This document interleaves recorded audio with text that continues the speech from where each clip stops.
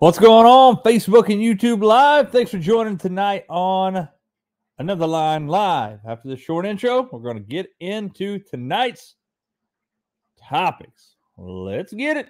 Gotta get your arms way up in a cast and set the hook on smallmouth bass, and then you'll understand. Gotta get your hands on a Shimano reel and a G-Loom is right. I bet you like what you feel. Step on the deck and give it a whirl. Hello and welcome to my world. What's going on, everybody? Thanks for joining this episode of On Another Line Live. Thanks for joining. We got them Wayne boys in the house already. Somebody call the law. I think they're wanted in 14 different states. What's up, fellas? First and foremost, still rocking on YouTube, guys. I appreciate very, very much the love and support I've got over the last month. Been crazy.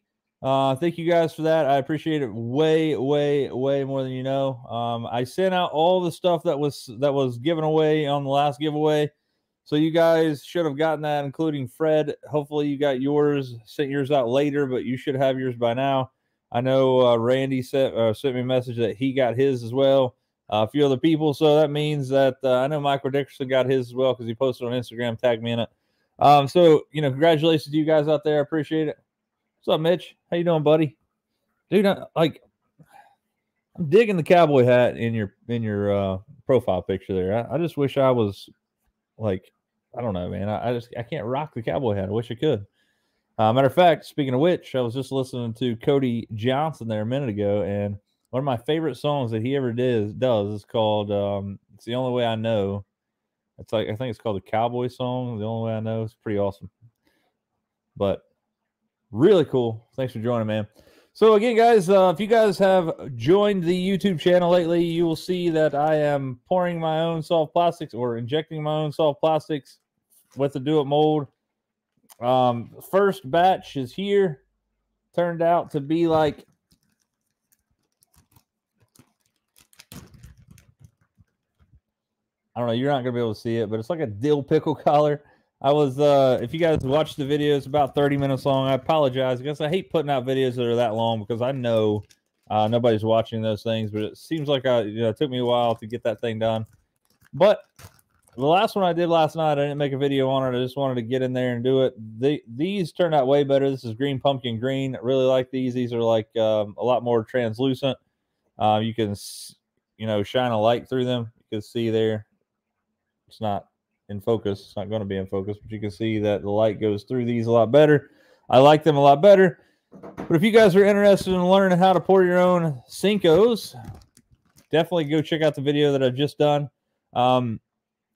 Learning experience. But I do want you to understand that video was from a perspective of somebody that I never have in my life ever injected or attempted to inject baits. And that was the very first time I did it on video. So you guys saw the learning process. First off, I didn't get the baits hot enough. I didn't get the plastisol hot enough. I used way too much colorant. The X2 colorant from Do It Molds is very potent, guys. When I say very potent, I mean it is very, very, very, very potent. Normally, you see these people online, and you're looking at forums and stuff, and people say a good place to start for a cup of plastic is 30 drops of colorant. So I was like, we'll just start there and see what happens. So 30 drops of colorant that I see in forums and stuff gives you this nice translucent green. You can see through the bait still. I put 30 drops of the X2 colorant from Do It in there, and it turned out so opaque that you can't see through it. It's a cool looking collar. Very, very, very dark green. So this time, instead of doing 30 drops, I was like, you know what? I'm going to put 2 drops in here, mix it up, and see what this looks like because I don't want to overdo it. I want to make it right. So I 2 drops is about perfect. I think I can get away with 1 if I wanted to. 1 drop of the colorant for a cup of plastisol. That's crazy. No, Dennis, I don't, man. I'm working, guys. Creating hats seems to be like pulling teeth. I got like, I made a post on Facebook there a few months ago, real now, And I had about 30 companies. Hey, we're interested. We're interested. Hey, we'll do it. We're in Ironton. We're in Ashland. We're in Huntington. We're in Barbersville. We do this. We do that. And I send like all these people what I want. And not one person got back to me. So I don't know. Maybe I'm asking too much. Maybe they can't get the hats in stock. I'm wanting a Richardson 112 hat, which is one of the biggest, hats that are out there that people enjoy wearing.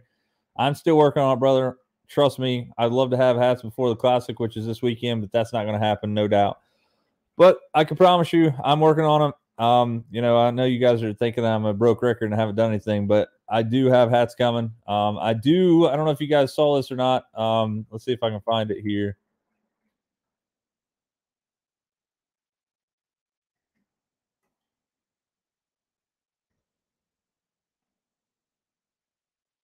Trying to find it.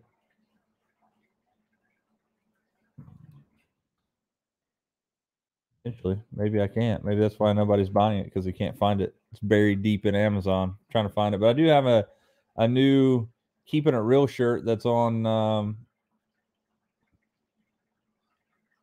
Amazon. I'm looking for it right now, guys, to show you. But apparently, again, like I said, it must be buried so deep that you can't. I'm gonna find it. I'm finding it. Just so you know. So give me just a second here.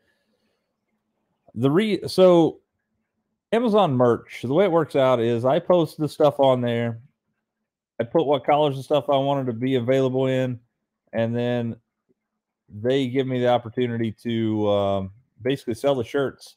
I never touch it, and they send them to you guys via Prime, which is pretty cool. But I am logging into my merch account here just so I can show you guys this shirt.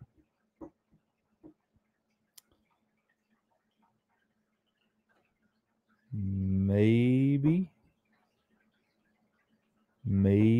there it is. There it is.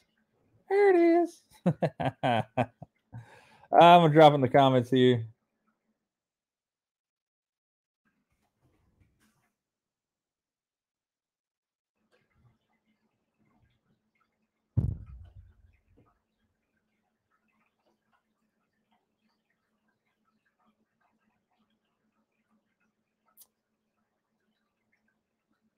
I don't know if you guys are seeing that, but here is the shirt. I'm going to share my screen, show you guys what's up. I did post the link down there in case anybody's interested.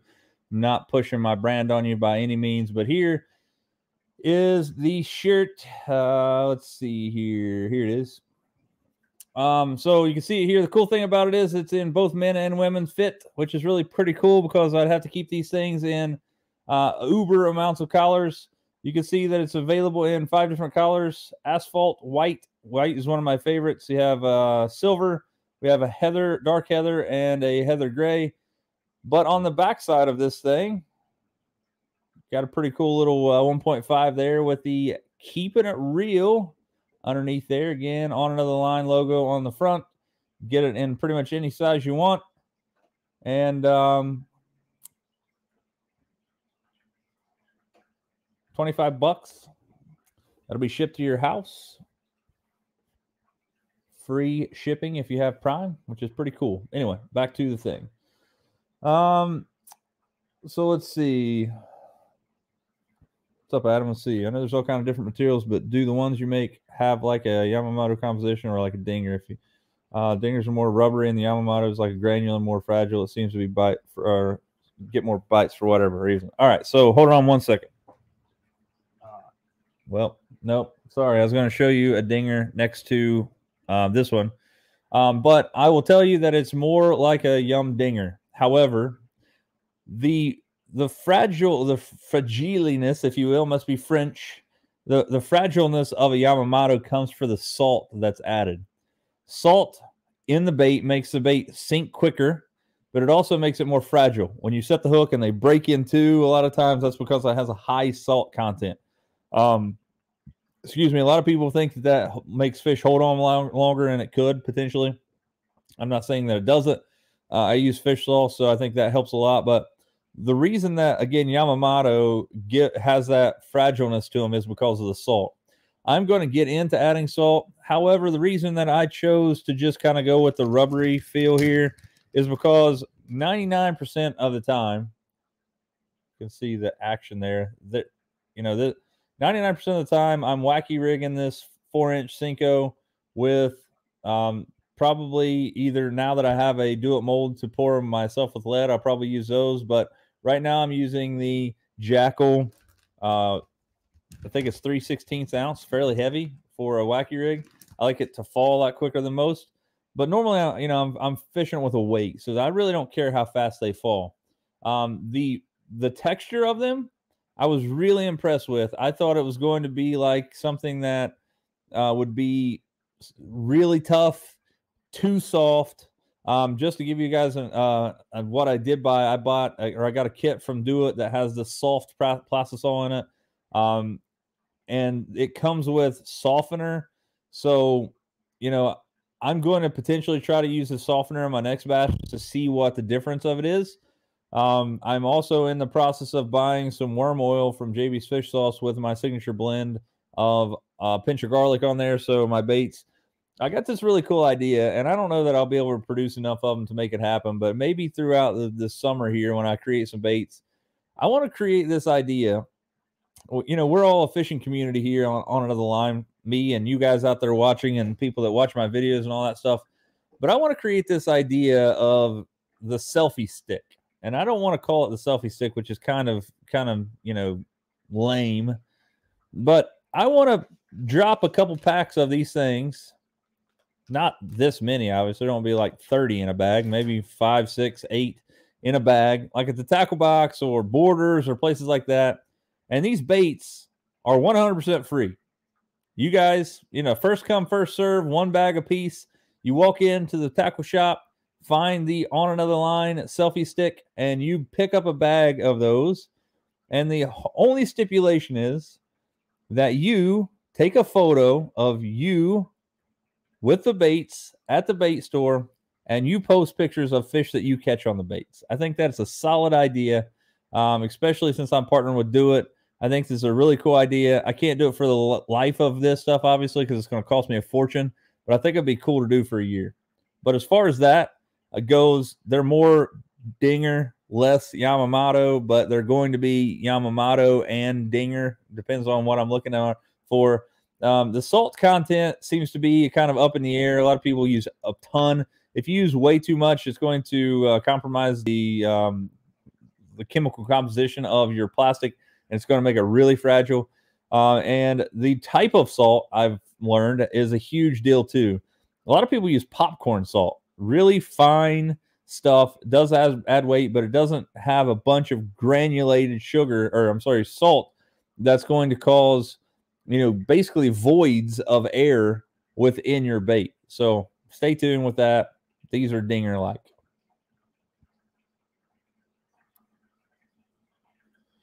Yeah, Corey, like I said, I'll holler at you tomorrow. I'll send you a PayPal link or whatever. I'll PayPal you or whatever I need to do. Pretty excited about that.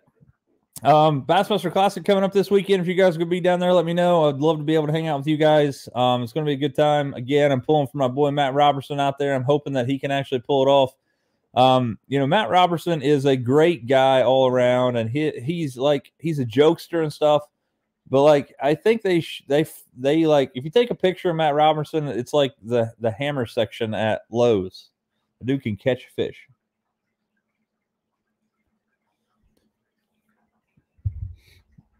I won't, man. Not too many people like pink Cincos, but I got you, bro. Between you and Mark Hickey, pink Cincos are all around. But anyway, like I said, Bassmaster Classic coming up. I'm pretty excited about that. I'm going to be doing some videos here soon about the Yolotech stuff that I got in for the thing that I won that you guys helped me out on. Appreciate that. We got some videos coming up soon. I have one more video coming out of basically doing advanced editing techniques when you're actually editing your GoPro videos. A lot of people wanted to see how I did it. I have 2 videos right now on my channel. One of them is basically getting the files from your SD card, your micro SD card from your, your action camera onto your computer. That's video number 1. Video number 2 is using a free program to edit your first video. Again, there are better programs out there. My favorite, what I use, is Premiere Pro, but it does cost you like 15 to 18 bucks a month. So you don't ever own it. Well, I hate that model. I hate that mentality, but they're getting money out of me every month. But I like it. I use it. And again, I teach it. So it's just kind of one and the same for me. Helps me get better to teach my students as well. But I have one more coming out with advanced editing techniques, like adding titles and doing different kind of like jump cuts and things. It's not going to be near as long as the other two, but it's going to be something if you guys are interested in, you know, looking at that. And the very end of it is I'm going to show you guys how to upload the video to YouTube. You guys will actually see me uploading the video that I'll be working on, which is weird. But I'm going to upload it to YouTube. And I'm going to talk about the different types of things that you can do on YouTube, like schedule it, set it as Premiere. And I'm going to talk about some of the things that you probably will want to know before you get started in YouTube. YouTube is a really cool way to archive your footage, guys. Again, one of the very first videos out on my channel is when me and Kyle put down 22 pounds of bass at Grayson Lake. Still the most unbelievable day I've ever had at Grayson in my life. I would rather fish Grayson than the Eastville 3 times over it right now for some reason. I don't know. I just like the lake a lot better. It's just funner to fish for me. But that one day, you know, I can go back and relive that from here on until eternity, until I die, because YouTube's not going anywhere. And it also gives you a way to have something where you can share it with your buddies or whatever. But I will tell you that having a YouTube channel, used to be you would get paid for every view. Now you have to have 1,000 subscribers and so many hours of watch time. The hours of watch time, guys, if you have 1,000 subscribers, you're definitely going to blow that hours of watch time out of the water. But that's something to take into consideration. And also one thing that I want you to understand is that starting a YouTube channel, don't think it's a get-rich-quick scheme, and it's also not a Ponzi scheme. It's not like, you know, it's basically going to be the more views you get, more you get paid, but it's not a ton. You know, you have to get millions and millions of views a month to make a living off from it. But I'm working there, heading there.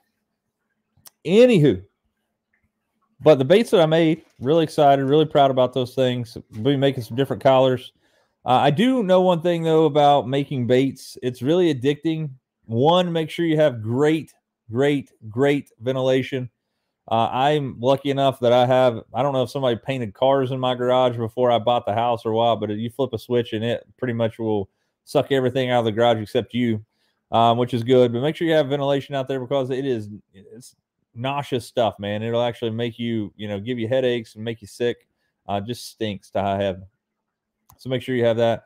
One of the things that I've noticed is that, first off, the molds are the most expensive part. I got a Yamamoto 4-inch Cinco mold from Do It Molds, and actually Matt Nolan was telling me the other day that the reason that they were able to do that is they actually licensed that from Yamamoto. So that's why they're doing it. That Yamamoto mold's actually about $25 to $30 more expensive than the rest of them. So I'm sure they're paying royalties to Gary Yamamoto when they sell those, which is okay. But I will tell you, super easy to use. But if you're going to get into making baits, even for yourself, guys, if you're going to get into this production style, you're not going to want to do it like I'm doing, injecting it each and every time. You know, you're going to get into bigger production. But if you're just doing it for yourself and your buddies and stuff, invest in multiple molds, because it slows you down 100% if you don't have the correct molds. You know, an injector, the injector that I have, I think it's a 4-ounce injector. I can do potentially probably 3 of these molds at a time with one injector full of plastisol. So instead of doing 4, you would do a dozen at a time, which would greatly ramp up your production. And also, you know, basically not keep you in your garage as long. If you can make, you know, if you're going to go fishing and you know you're going to need a couple dozen of these things, you can knock them out. You can inject 100 of them in one night and be just fine. Put them on your shelf and use them as you go. You know, Corey and I were having a conversation about marinating baits and JB's fish sauce, which is something we'll talk about really quickly. Again, you guys know that I'm a huge fan of the fish sauce here. I have my own blend, obviously signature pinch of garlic. But this spray right here, Corey was telling me, obviously I knew that it had real crude fish oil in it. If you're going to marinate a bag of baits, like for example, if I wanted to take this thing and I know I'm going to go fishing with these tomorrow and the fish are really killing it, and I'm probably going to use this bag within the next week or so, You can pour this fish sauce directly onto your baits and marinate a bag at a time. To do great amounts, you're not going to want to do that because the real crude fish oils in these this oil or the fish sauce will cause the plastisol to do some funky stuff later on. It's probably going to cause it to break down and things. And they do make a worm oil. So that's what, again, what I'm doing is picking up the worm oil from them. One of the things I noticed when I built these things, when I poured this, is that these things soak up worm oil like crazy. It is nuts.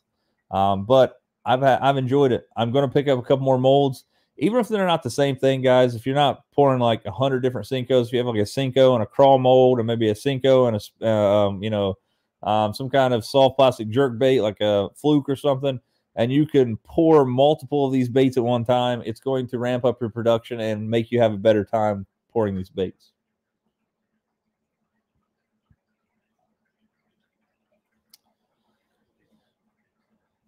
Well, that is no good, no bueno. I got lucky and caught 2 little dinks out there when I didn't see you guys, but I got the note from y'all. I'm glad you guys caught one at Yatesville, which is weird. I'm usually the opposite. I'll go to Yatesville and not catch anything. That's why I go to Grayson so often. I just feel like I have a better chance to catch fish at Grayson right now, which is weird. It is very weird. But anyway, let's talk some fishing. Let's talk fishing basics. We're right now not quite spring. We're getting close. There we go. The man, the myth, the legend, Corey Weaver telling you. Scented worm oil for long-term or bulk amounts of any of your favorite baits. There you go.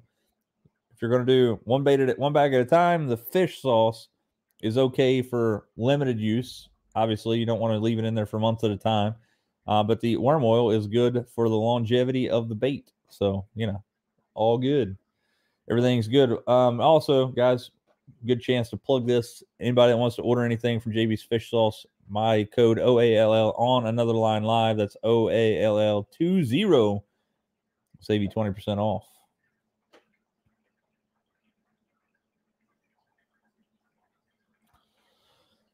Hey, Dylan. Thanks for joining in, man. Going to Grayson this Saturday to do some fishing. Do you have any bait recommendation for this time of year? Well, man, I can tell you I was out there on President's Day, so last Monday, caught 2 fish on a riprap wall on a Ned rig. So definitely try that.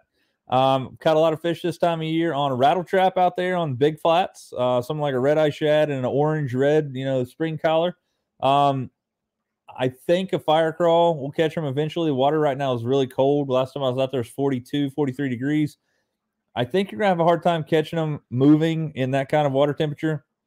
But as water moves up into that 40 or that 50-degree water temperature range, it's definitely a good bait to check out. I do think that you could see 50-degree water temperature because it was 65 degrees today. It's supposed to be 75 degrees tomorrow. And it's not supposed to get any lower than like 55, 60 throughout the week. So you potentially could see that 50-degree water temperature around that area right there. And if that happens, man, I'm going to tell you what. It's not even close to being pre-spawn yet, but I personally am going to start looking for channel swing banks this time of year. And it's just the way it is. So pre-spawn, I'm looking for channel swing banks where the banks are a lot steeper. And I want to look for those banks that are steeper next to points and possible spawning areas. Some of my favorite place in Grayson that you're going to find stuff like that is Deer Creek, which is right out of the main marina going left. All that back in there is Deer Creek. Bruin Creek is a really good one, which is right before you get to the bridge, left that bridge, that creek there. Clifty Creek, J.R. White and I was out there on President's Day, and he went back in Clifty, and it's like shaded back in there all the time, and he was breaking ice back in Clifty. So you got to figure that's going to be a little chilly in there. The Gimlet Creeks are really nice this time of year. But if you have a graph or you have a map or hop on something like the Angler app that potentially has those maps for you, I think I've showed you guys this before, but I want to show you really quickly here. There is a Navionics chart viewer. And Navionics obviously has an application that you can put on your phone or you can put on, an iPad or whatever, and you can see these things. But let's see here. Just share my screen.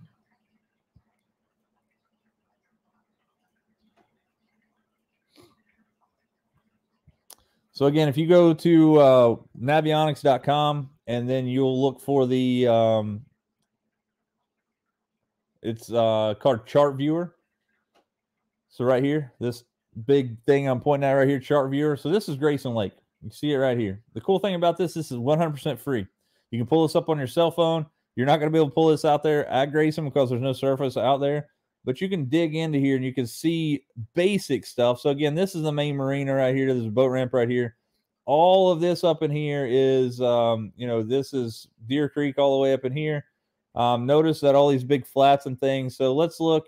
So right here, so this is something that a lot of people don't know. This is the dam right here. But if you look at this, there's a big finger that comes out here that's about 25 foot deep.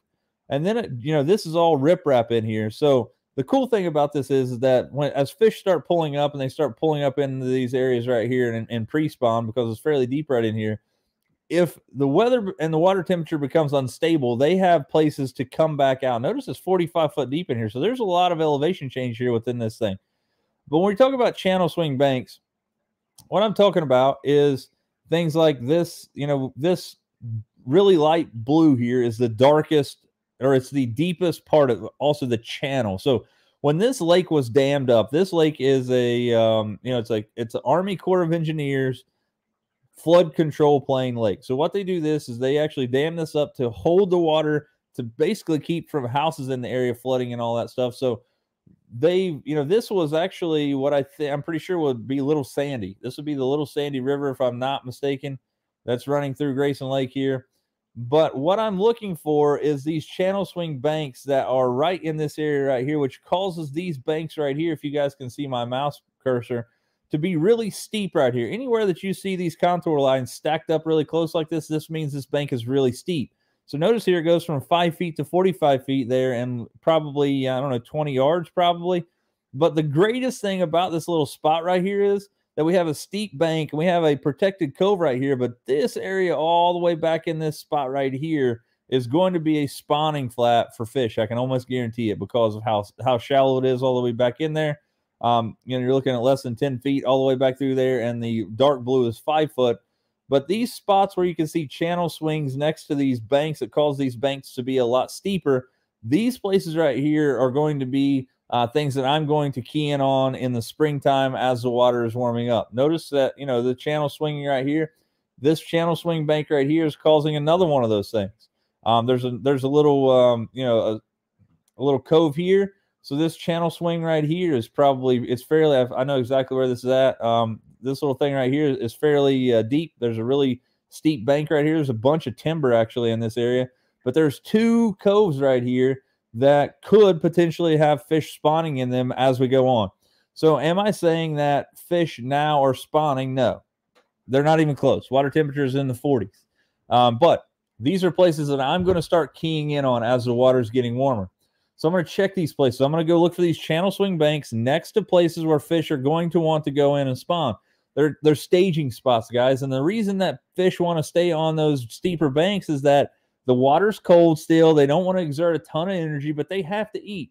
So in order to go up and down or vertically in the water column, only thing they have to do is inflate their swim bladder and go up and down, and they can traverse a wide range of depths just by doing that. And they're also using that really flat or the really steep bank as, basically an extra teammate.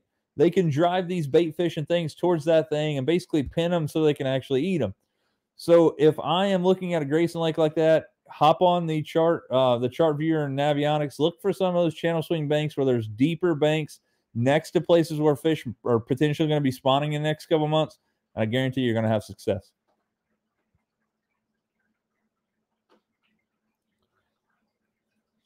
Hey, Todd, man, thanks for stopping in anyway. I appreciate it, buddy.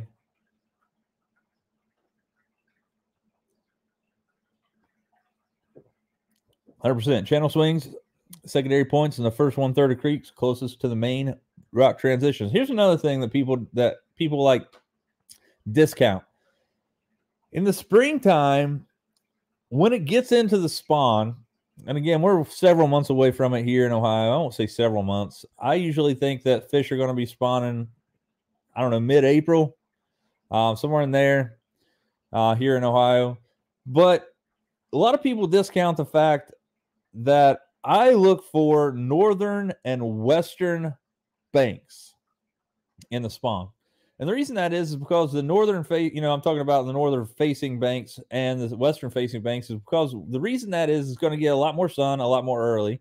And another thing is that it's going to get a lot of the warm southern winds early and often. It's going to keep getting beat up by those warmer southern winds, pulling that, that warm air from the southern states, down around the hemisphere and produce this warming effect.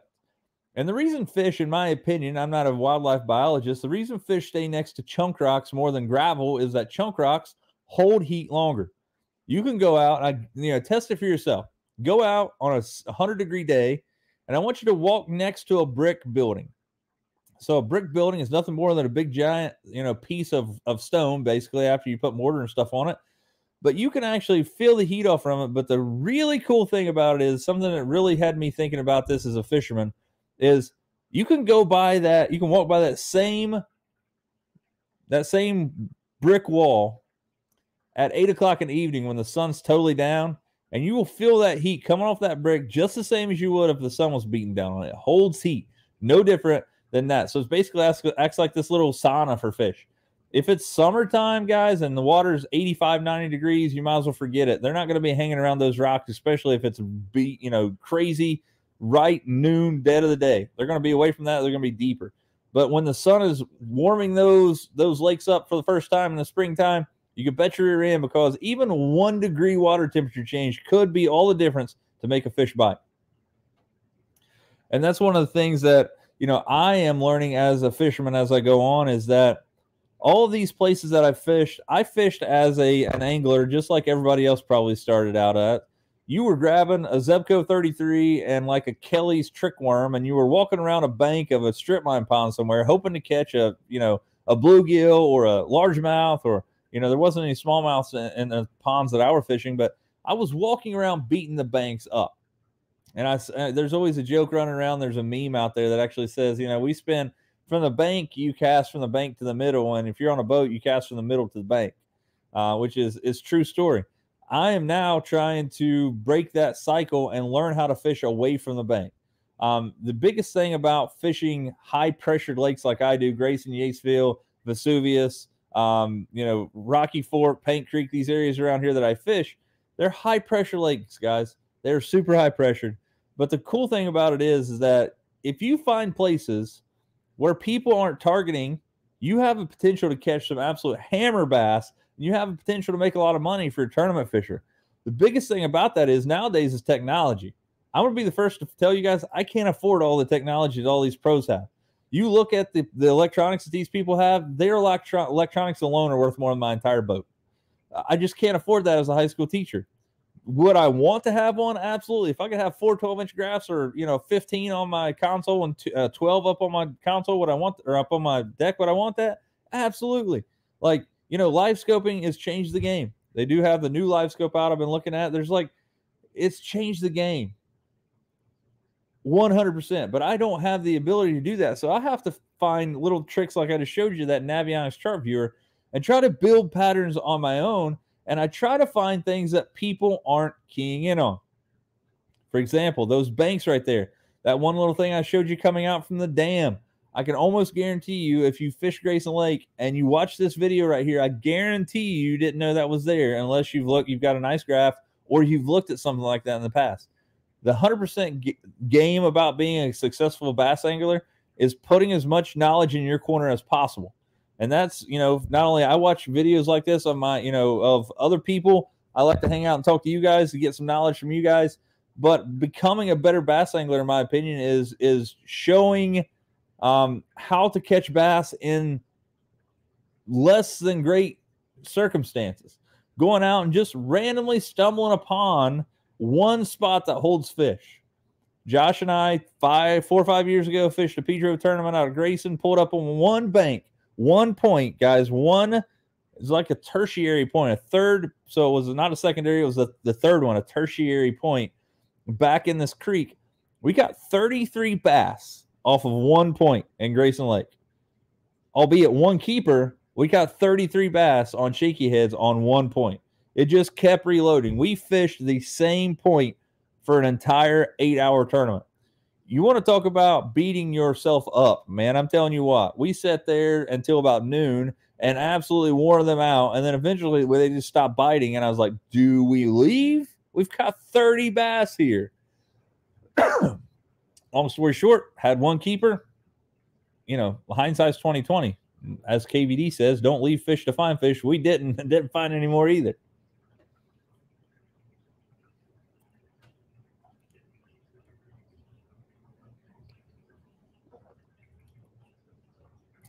Stay on the bank. I've been talking to Matthew too long, or maybe this is Matthew. Matthew would be out up on that bank with a 9-footer throwing a Israeli carp at a big giant flathead. Don't get it twisted. That boy can catch him. Yeah, man. Same with me. So I think one of my favorite reels of all time was the Zebco 33 Micro underspin. I swear to you, I had more ultralight rods than anybody on the planet, I think. I just seemed like I had 10 or 12 of them as a kid. And the reason I had ultralight rods is like I fished like ugly sticks and stuff that you couldn't break because I was terrible on my equipment back in the day. But literally, that little Zebco 33 Micro underspin, you could cast that thing a freaking country mile, and those little 4-foot ultralight reel or rods could just absolutely horse some big old fish. Some of the craziest times I ever had in my entire life fishing was fishing with that stuff. And you know, it's amazing to me the 30 years. I don't know. I've been fishing longer than that. I'm 38. I'll be 38 here in 12 days or 11 days, but with 37 years, I've been fishing for probably 32 at least of that, probably a lot longer than that. But I'm gonna guess I was probably 5 years old. I was way younger than that. I'd say I've been fishing, you know, however long, 33, 34 years of my life. It's amazing to me how fishing has changed. And not only with the technology, because technology always changes, but for me as a fisherman, I enjoy tournament fishing. I enjoy going out and making content for my YouTube channel. I like making, you know, fishing giant tournaments. I like fishing really small tournaments. I like going out fun fishing. It's all the same to me. However, I used to look at a successful day fishing by just being there. Just being there. Being the ability. I spent more time around Vesuvius Lake when I was a kid than anywhere else on the planet. My parents would drop me off, myself, Kyle, my cousin Josh. There's about 3 or 4 of us every weekend. We were all together. We would go to Vesuvius, and this is way before all the nice stuff was built out there, and walk all the way around Vesuvius fishing. And I swear, I don't know if we ever just absolutely hammered them. I don't think so, but we used to have fun and just have a blast. And I am so glad. And I know these things right here are amazing. These cell phones, really cool, really amazing. But man, am I glad I got to grow up with that one. I am so happy that I went outside and learned the love for fishing that I have from going out and enjoying my childhood. I feel so sorry for some of these kids that, one, don't have the opportunity, or two, don't have the want to do that anymore. And again, I get it. Things change. I see it every day as a high school teacher. Things change. I'm at that point now where my jokes are not even funny with kids because I'm not even that old. But like, I went to school with my kids' parents now, and you know, I was just having a conversation the other day talking about we were talking about the ghost of Kiev or whatever, the guy that's just absolutely wrecking havoc over there in Ukraine, which is amazing. Talking about that, I was like, you know what, guys, they're just filming the second, you know, it's going to be Top Gun 2. They're filming it over there. That's really just Tom Cruise over there doing that. And they were like, Top Gun, what? I was like, oh my gosh. But I'm getting to that point. But I'm glad I got to get out and do some fishing when I was a kid with those micro spins and things. It was so much fun. And some of the things, maybe you guys don't have these same memories as I do, but there was a bait store in our area, and it was Hopper's Bait Store down in Hanger Rock, Ohio. My mom lived, I think, about 3 miles from there, and that's on the road, not as a crow flies. About 3 miles, one direction from there. And myself and Josh and Kyle and whoever was there, we would ride bicycles all the way from there to Vic Hopper's bait store. Go in, buy some, again, Kelly Firetails. That was the only thing we threw. Maybe some 4-inch Zoom U-tails with 1/16 ounce weights on these ultralights. We would go down there every weekend and buy baits and ride back and go fishing. So much fun.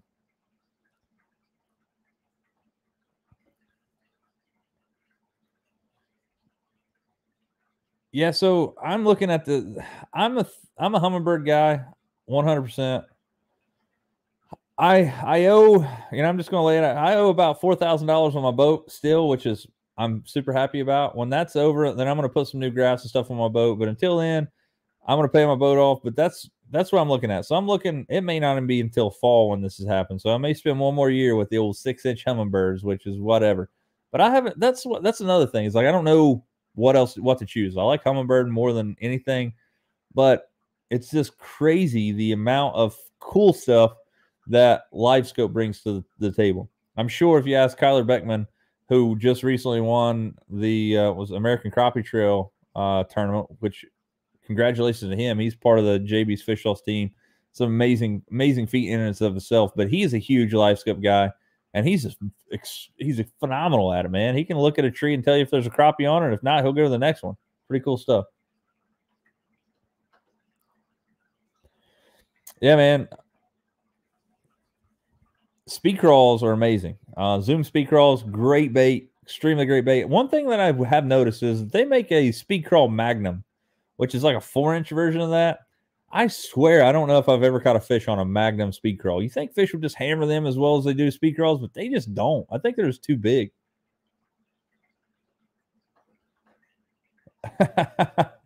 Yeah, no, I'm on to your game. I see your game. I'm heading out on the lake, and it's weird, man. I'll be fishing tournaments, and I'll look around me, and there'll be 25 guys within a mile radius of me, and every one of them is baked. They're beating the absolute fire out of banks, and I'm sitting out in 20 foot of water looking for that one stump I can catch a hammer off from. Which, again, I think that's how you become a better fisherman. I get beat a lot. I mean, a lot. But when you pull up to that magic hammer hole and you drop that bait down there on old Bertha's head and she bites your bait and you set the hook and it's a no doubter and you have the opportunity to catch her because you're not, she's not pressured as much. That's what I'm trying to learn.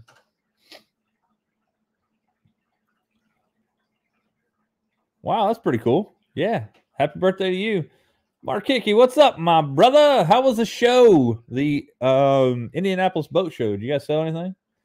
Come on, Mark. You ain't got to rub it in like that, bro. Come on. Culprit purple worm. One of my favorite baits. I'm glad you mentioned the culprit worm. One of my favorite baits on the planet still to this day is a 7-inch culprit U-tail in red shad. That thing gets absolutely hammered. If they're going to eat a worm, a 7-inch culprit, red shad, yes, sir. Dude, we have to get together. Show me what it's all about. Show me why I need Show me why I need LiveScope or LiveScope Plus. I don't want to skimp out. I don't want to cheap out because I'm going to be setting up my boat. I don't know for, I hope not an eternity, but I'm happy with my boat. Knock on wood, my boat's running okay. I could use a little more storage. When you have 35 rods in the boat, it gets a little cramped, but that's my own personal fault. But I'm looking at that situation where there's just so much cool stuff to choose from. What do you choose? Again, I like Humminbird. I think that they have a better product in the end. I think that's what it is. But Garmin has, in my opinion, one of the best live, features of things. Is there going to be somebody that will outdo LiveScope eventually? I think eventually it will. I swear, I don't know why it hasn't been done yet. Probably because of water clarity. But if you guys remember those cameras they used to drop down in the water, AquaView, I think they were called. Is it so much of a stretch, especially in clear water, to put those on a trolling motor and have an actual TV screen there? Is that the next thing? Who knows? Good God, Mark. Calm down over there, bro. Can't hide money. I'm jealous as hell, man. I'm not gonna lie to you. Like that's my dream setup. You can keep the Lowrance. I like Humminbird better. Lowrance makes a great product, guys. I'm not knocking them. They're great. But if I had to choose, or if there's somebody come up like, hey, what would you want if I gave it to you? It would be 100% Humminbird. So here's one thing that I am looking at.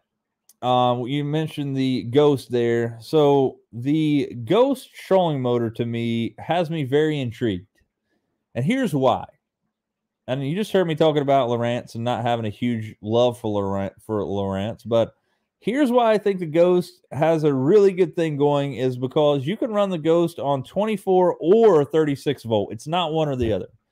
If you go out and pick up a Minn Kota and you buy a 36 volt Ultrex, you have to run 3 trolling motor batteries, or I don't know if you got money like that, a 36 volt lithium or something. You have to have 36 volts. But the cool thing about the Ghost I like is that it has a spot lock feature or an anchor feature. But right now I'm running 2 Odyssey batteries that are fairly expensive. They're like $390 a piece. So if I have these Odyssey batteries running, I have 2 right now and 1 for the starting battery. They're the PCM 2150s. They are the 31 series. So if I were going to add another 31 series battery to the back of my boat, that's going to add like 60 to 70 plus pounds. And I know what everybody's going to say, go lithium. Well, therein lies the problem. Lithium batteries are extremely expensive. I know they're light, but again, school teacher salary, so you have to keep that in mind. So when I put that battery back there, I have the ability. I think the cool thing about the Ghost is that if I bought one of those, I can put it on my boat now, run it at 24 volts. And if I ever wanted to jump up to that and have more thrust capability or more power, I could add that third battery, add that extra 12 volts and switch it up to 36 volt. So I think I have to commend them on that. I think that's a great design.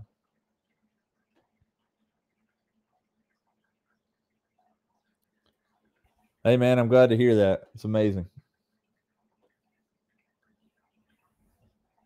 The Mega 360.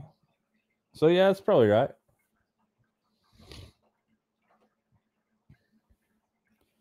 So there kind of in lies the problem. I haven't tried any of the Lowrance live stuff, the newer stuff. One of the things that I looked at when I was looking at that stuff is that in my opinion, and again, this is from older stuff that I dealt with, I felt like the Lowrance was laggy. Like if you had a touch screen and you touched it and tried to move, you would move it and it would be like, and then it would move. Like it absolutely drives me bonkers, like to have to wait on things if it's loading. And I'm sure the CPUs and all the RAM and stuff have got way better in these things, but it just turned me off. No, I guess I am not. No, that is an awesome piece of information. I had no clue. Probably kind of like there's a frog now that has Velcro on top of it, right? I think.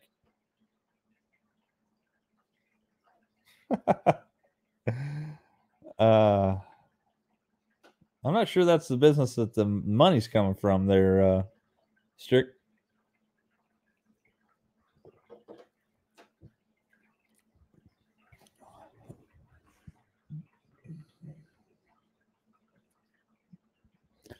Wow, man. Haven't had my boat since a month after I got it. It's been getting worked on since April 3rd last year. Holy crap. Are they working on it or not? April 3rd? Man, that's almost a year. Kind of like me waiting on my NRX Plus. Right now I'm at 217 days waiting on 4 NRX Plus rods. So hopefully I get them before fork. Definitely not counting on it.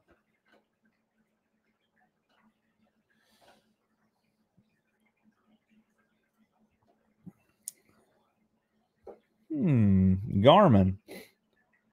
I don't know, man. Like I said, I could be easily swayed. Don't get me wrong. I think I need to get in a boat with some of you guys that have them all and be able to use them and get my hands on them and see which one I like best. Maybe you're right. Maybe I'm head and shoulders behind the times. Maybe Humminbird isn't where it's at.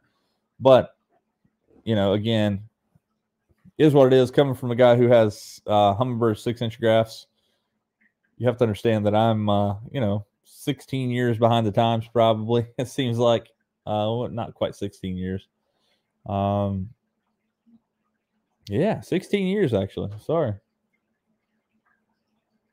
11-year warranty.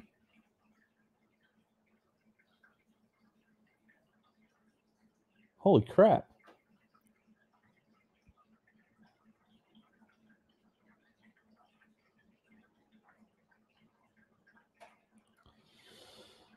Yeah, so again, like I said, I'm running I don't know how much they weigh. I'm gonna find out. I'm gonna see what they weigh.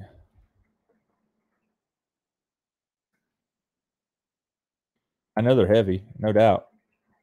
They have more lead in them than most batteries. And I lied to you. They're way more expensive now. They must have raised their price. The PCM, the 31 PCM 2150, which is the Marine Deep Cycle and starting together, is $479 right now. The weight per battery, 77.8 pounds. So 77 pounds doesn't seem like a lot, but when you add 4 of them in there, does make a difference. My Stratus 201 Pro XL is not an absolute, speed demon. It's not going to outrun Strickland's 300, but it does all right. With me and myself and a fully loaded tournament rig, 3/4 of a tank of fuel, and running a 28 pitch raker, I can get to about 73 miles an hour fully loaded. If I'm totally empty with a 1/4 of a tank of gas, the fastest I've ever had is 75 mile an hour with a 25 pitch raker, or the 28. Let's see, 28 pitch raker. Sorry, I think I said that a while ago. But I can tell the difference by adding these new batteries to me, new to me batteries. I had Decas for a while. I like Odyssey for the simple fact is that they use virgin lead. If you're going to be using the lead bath style batteries, Odyssey uses virgin lead, so they can actually put a lot more thinner plates a lot closer together and get way more power out of the same footprint of battery. What's up, Larry Slack? Hey, buddy. And that's the thing, man. Like, there's no like indefinite. There's no like, yeah, this is the absolute thing. It's like, look at Jacob Wheeler, right? He's running Garmin, Humminbird, and Lowrance. You know why? Because none of them do everything. And that's the hardest part, man. Like, you have to, no matter what company you choose, you either have to run multiple companies or you have to choose which things you're willing to live without. So a company, I think, if they want to make $1 billion, is come out with a single system that does everything well. It doesn't have to be extraordinary, but if it does everything well and it works fine and it does exactly what you want, maybe it's not upper tier. It may not be the the Lamborghini of the graphs of the time, but if it is solid, rock solid, and works, and I can see things on it, I'm okay with that. But like, that's the biggest issue is like, you never, as fishermen, I'm a technology guys. I'm a technology guy. I teach technology. I love technology. I dig into new technology. That's why I like the Angler app so much. But I wish that there was just an end all. Here's where you go. Even if it was more expensive, right? If it was like $5,000 for a super high end graph, okay, well, $5,000 would be well spent to have one graph that does everything, as opposed to have 4 graphs of 3 different companies that now you have the entirety of the thing. Dude, that is nuts. Did you get that fish sauce, Jordan? I think I sent it to you. I want to make sure you got it. Man, I talked to Drew last weekend or 2 weekends, well, whenever the show was the other day, in February, and he really didn't know the answer to why they're so backed up. Again, Tackle Box has a ton of them still, which, I've already paid for them, and so have you. But According to Ethan, who is the now regional sales manager above Drew, I believe, through Sportco, he said that they ramped up production a lot in December, so we should be seeing those things very soon. So stay tuned, sports fans. Let's see. Humminbird Graph and the Humminbird work way better than any garment I've used. And, you know, man, like I said, it just goes back to the situation that there's no right answer. If you want to do this, then you have to choose multiple companies or just figure out what you're willing to live without. And that sucks.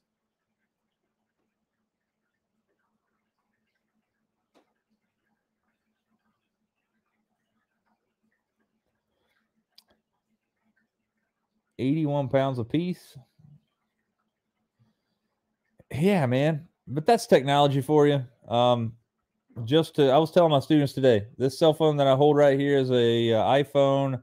It's not the newest one. I think the newest one's a 13. Don't quote me on that. I think this is a 12 Pro Max. There's more technology in this phone that sent the man to the moon. And that's 100% true. It's crazy. Technology is going to get better. Technology is going to get faster. It's going to get more cheap. It's going to be easily accessible. We're now at this place at like quantum physics or quantum computing where things cannot get any smaller.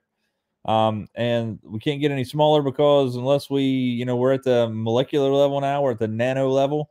And if we're building things at a nano level, and the only way we can get closer to being smaller than that is to, again, go into quantum physics and quantum computing, which way over my head. Don't get me started on that stuff because I couldn't tell you anything about it, but that's where we're at. So things are as small as they're going to get. I think you're going to continually see them get faster and faster and faster due to manufacturing techniques and things.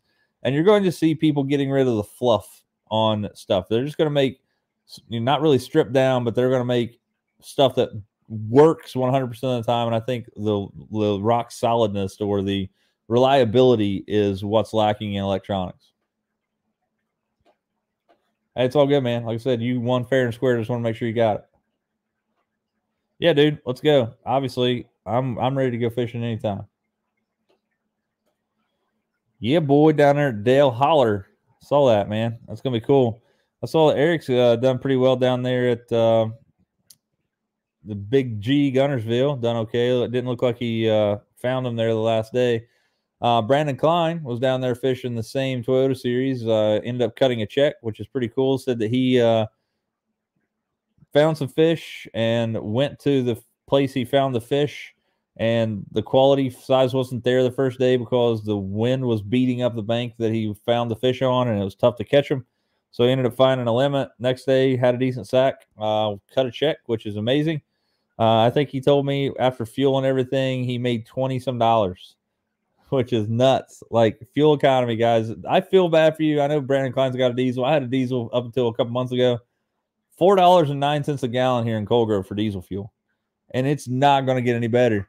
I made the post last night. It was funny. I was just being funny about it, saying that if some of you guys didn't start watching my YouTube channel, I was going to have to start an OnlyFans to pay for gas just to get back and forth to Grayson, which is 25 miles from here. Heck yeah, Elon Musk runs lithiums in his Teslas.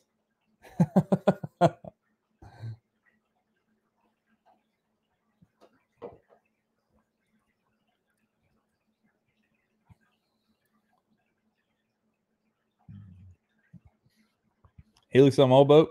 New one came with Lawrence HDS, and I hate them. It would take Bill Gates 7 years to set the clock. Way too difficult to operate. Good imaging, though. Again, it comes back to the situation of which way did it go, George? Which way did it go? Which way do you go? Now, like I said, Jacob Wheeler has the game figured out. He runs all three, but you know why? Because he gets them for free.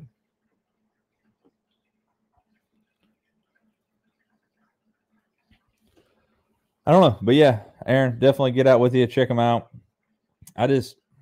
I don't want to, as we were mentioning there a second ago, as White Bass there said, as soon as you buy something, it's outdated by the time you get it in the parking lot. I don't want to buy something that I'm going to regret buying because I'm going to be not really stuck with it because I want to be stuck with it, but I want to get something that works well that I don't feel like that I need to upgrade as soon as that next best, that one of my. So I was at a retreat with an angler a couple years ago, and there was a fella there, and I'm not going to mention his name because you guys probably aren't going to know him, but anyway, he was there, and he's a marketing genius. This dude is an amazing marketing genius, and he was talking about this thing. He's like, you know what? He said, when I was selling cars, he said, I used to be a car salesman. He said, one of the things I would point out in cars was the sheer amount of cup holders that were in a car. He said, we had this minivan one time when I was selling cars that had 16 cup holders in it. 16. He said, I'm not kidding. It had 16 cup holders. He said, I could go and I could show these people a minivan that was less expensive and probably a better minivan, and then go over there and show this one. And the only thing I would have to say, but look, this one has 16 cup holders. And he said, that become my selling point. The 16 cup holders. This is something that doesn't have the rest. Like the rest of them don't have this. The other one's got 14 cup holders. You're going to get 2 whole full cup holders here, the same price. It's all about finding that marketing ploy and that marketing technique. I think that what I'm going to call is that at ICAST this year, which is in July, I'm calling that you're going to see somebody come out with something that's going to blow the market doors wide open. You see LiveScope, you got LiveScope Plus now. I feel like Garmin, somebody like, Lowrance or Humminbird, it could even be Lowrance. I feel like somebody's going to come out with something and you're going to say, LiveScope who? I don't know what it's going to be, but I swear at ICAST, I feel like that's what's going to happen.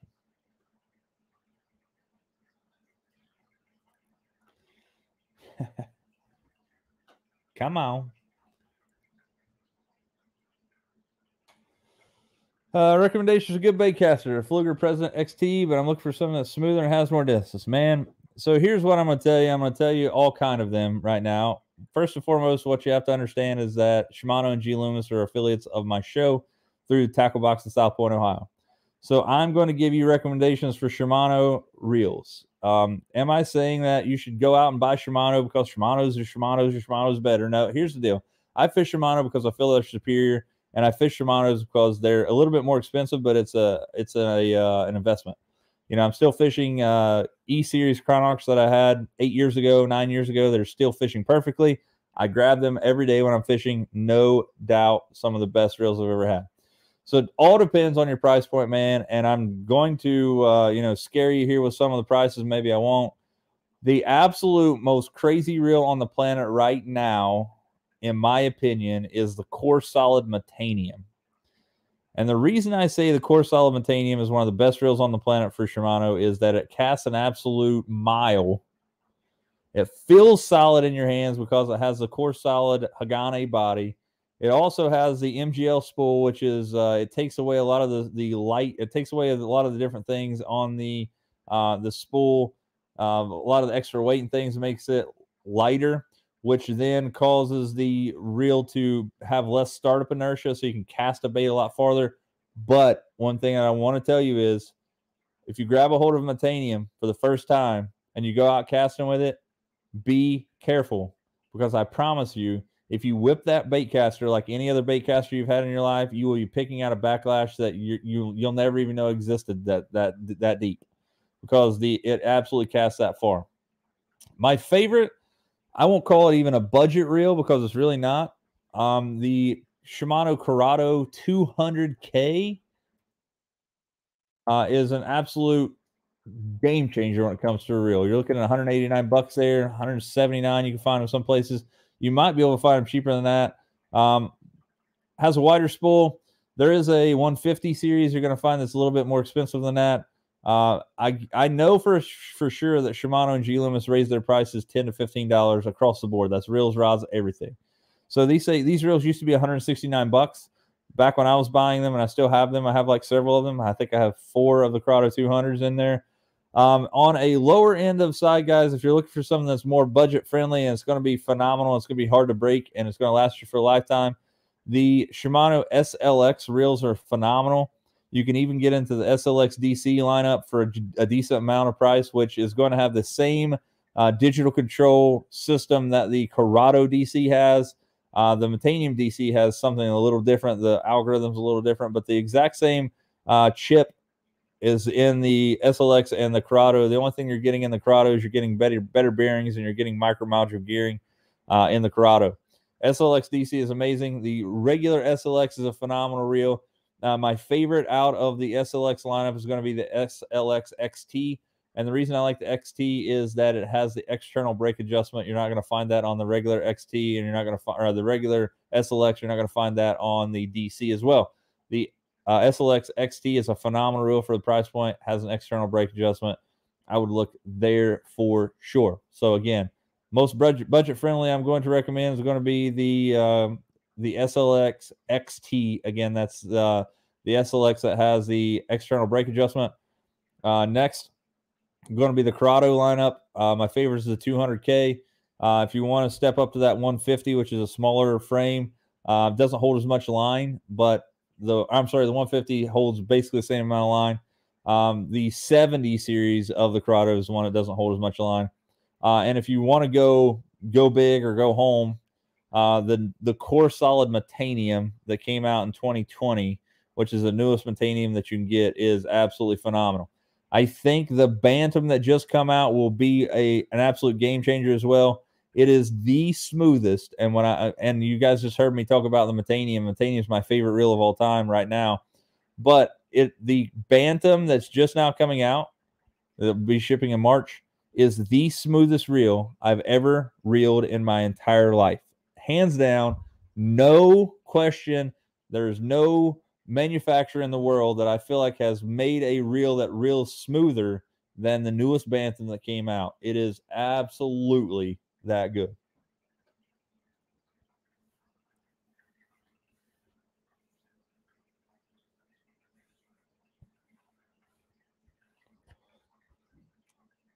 Wow, dude, that doesn't seem right.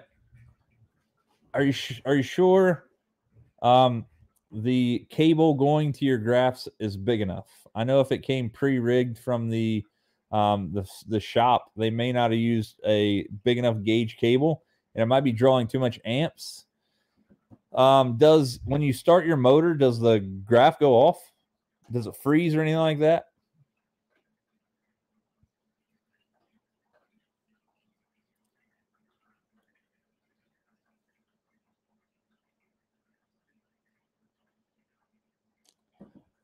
Great advice there, Corey. So an A-rig, where legal, again, they are quickly becoming, especially in the tournament world, they're getting outlawed everywhere. One of the big things about the A-rig, though, be careful on your local restrictions in the places you go out fishing, because some places like here in Ohio, you can only have 3 hooks. You can have as many dummy baits as you want, but you can only have 3 live hooks, whereas Kentucky, right across the river from me, literally you can have 5. So be sure you read your local regulations or whatever place you're fishing. Jerk baits are amazing in the springtime. I like them a lot. You guys saw it in my last video too. My favorite jerk baits right now is the Jackal Re-Range 110. And I think the new Shimano World Minnow is going to be a player too. I love that flash boost technology they have in there. Again, guys, it's nothing more than 2 springs on both sides of the front style of the bait. And it has a piece of aluminum. It's not foil. It's like a piece of plastic that's aluminum coated. But when you jerk the bait, when it's setting still there, that piece of plastic is still flashing in there. So it's going to make it look like that the bait is still moving, even though it's stationary, which is going to be cool. Flat-sided crankbaits, I cannot say enough about.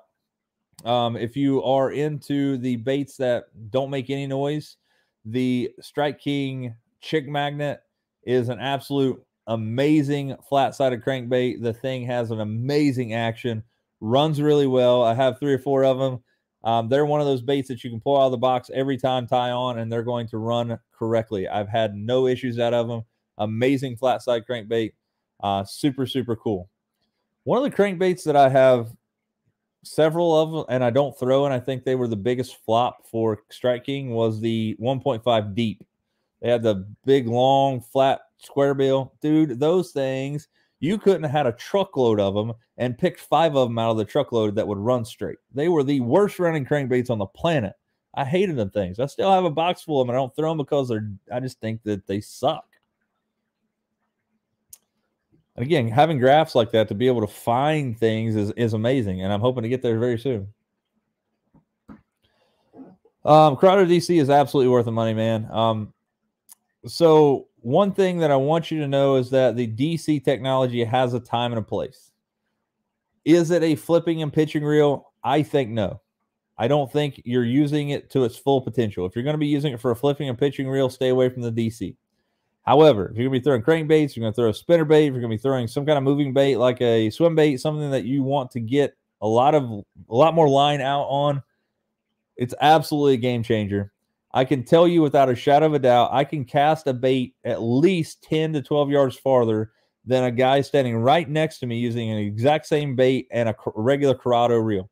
The Corrado DC is a game changer for me because you can cast a bait into the wind. You know, how many times have you made a cast with a crankbait and a gust of wind comes and pushes the bait back at you? Next thing you know, you got 75 loops of line on your reel. That doesn't happen with the DC. The Corrado DC is an absolute amazing reel. But again, do I feel like it's a flipping and pitching reel? Do I feel like it's a close quarters combat reel? No. If you're going to be throwing moving baits like small crankbaits to, you know, any side of crankbaits, to be honest with you, if you're wanting to get baits out and you're wanting to cast a long distance, DCs are absolutely worth the money. No, Mike, I don't, man. I got 2 Humminbird 6-inch graphs. My 6-inch on my console, though, does have down scan. I mean, watch out now.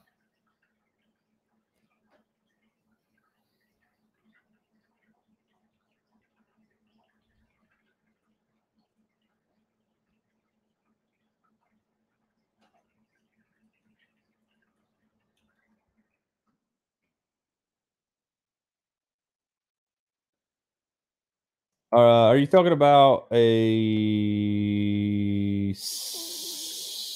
I'm not sure.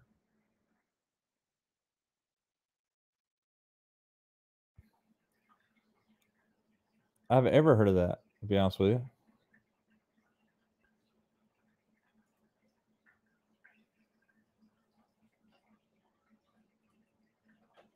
Casting reel? I'm not sure that I've ever heard of that reel. Could be an older one, but I can guarantee you that they do not make it unless it's a saltwater reel. This looks is good. Yeah, man. So, Adam, I'm not saying that I'm not knocking the people at Skeeter, but check and make sure that the cable is thick. So I'm not an electronics guy. Find somebody that is.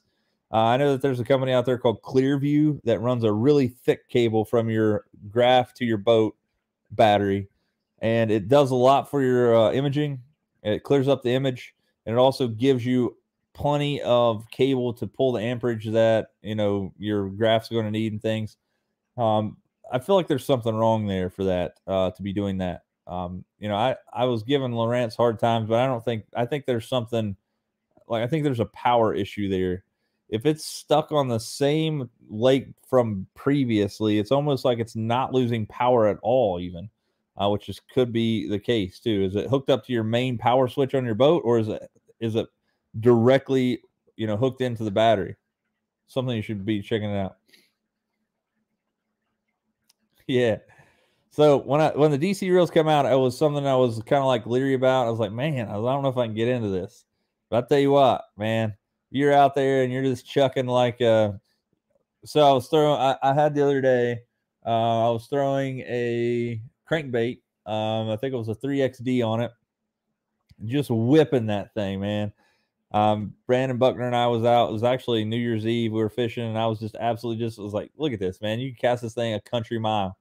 It wasn't even that. It was a flat-sided crankbait, but I could throw it at least 10 to 12 yards farther than I could my Corrado, which was sitting right next to it with the same bait, same line, and everything. It does make a difference. Yeah, I'm with you guys. Again, I want you to know that I say Shimano and take that for what it's worth, because they are, you know, an affiliate of the channel here. This is a new Vanford. And really quick, guys, we're about an hour and 14 minutes in, so I'm not going to keep you guys very much longer here. But when you buy a spinning reel like this from Shimano, they always come with like carbon washers in there. And I've asked 100 people, it seems like, all the time. I get these questions all the time. Hey, Tyler, I got this brand new Shimano spinning reel, and the line is favoring one side or the other, either the top section or the bottom section. It doesn't, stay very, very well in the center. And what can I do about that? Guys, those washers that come with these reels are for that purpose. If the line is coming more towards the top, it's thicker towards the top, put one of those washers on top of the other washers that are already on here, and that will give you the spacing you need to actually fill that spool equally. On the other side of things, if it's filling more towards the bottom, take one of the washers that are already on there, take it off, and then see what happens. It allows you to change it. 99% of the time, you don't even have to touch it. But if you ever get to that point where you see your lines actually, congregating at the top or the bottom of your spool, take that for what it's worth. Again, if it's congregating at the top, put another washer on there. If it's congregating at the bottom, take one off. And that little minute adjustment will cause your line to actually lay on the reel flat. All right, guys, we're about an hour and 16 minutes in. I appreciate you guys sticking around for this episode of On Another Line Live. Stick around for some new videos coming out on the channel this week. I have some posted up, ready to rock and roll. You'll be seeing those as they come on. By the way, guys, the video that I posted making the Do-It Baits or the Sinkos with the Do-It Baits kit is the first video that I've ever uploaded to my channel in true 4K video or resolution. If you guys watch my video about making YouTube videos, I told you guys 4K video is not the way to go when you actually want to upload videos for your first time or edit videos. And here's why. I edited a 30-minute video, guys. I rendered it out at full 4K resolution, and it was 37 gigabytes of hard drive space. And not only that, it took 9 hours to upload from my computer here at my house to YouTube. And then it took another 12 hours to finally render into 4K on YouTube. One video. Stay away from 4K unless you just want to have some absolute hair-pulling good times. 1080p, 60 frames a second, and you'll be right on it. Guys, thank you for joining this episode of On Another Line Live. If you guys are going to be down at the Classic here in a few days, let me know. I'd love to hang out with you guys.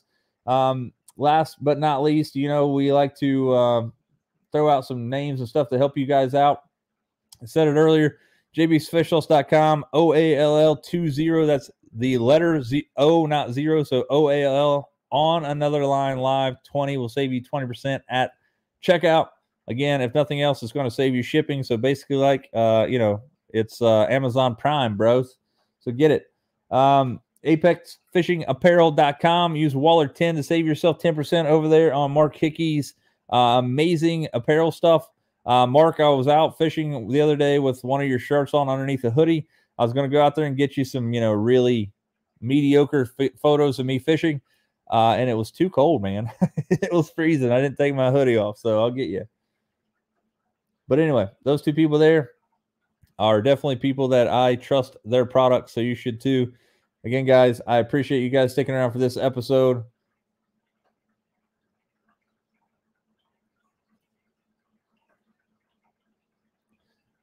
Adam, there you go, bud. Holler at Aaron there. He'll get you hooked up. 8 gauge. So there you go. That's what you should be looking for. Same as Clearview and the connectors. That is pretty cool. I'm glad I know that, Strick. I'm glad you have that because when I upgrade my graphs, I'm definitely going to be adding those for sure. But again, guys, thanks for joining around this episode of On Another Line Live. There will be new videos coming out this week. Thanks for the support on the YouTube channel. You guys are rock out there. I have, I'm going to check really quick just to make sure I'm not lying to you. Let's see here. Let's see. 3,351 subscribers. A grand total of 100 for this month. I had 116 last month. Guys, we were well on our way to that 4,000 subscriber mark, and I couldn't do it without people like you out there. So I appreciate it, guys, more than you know.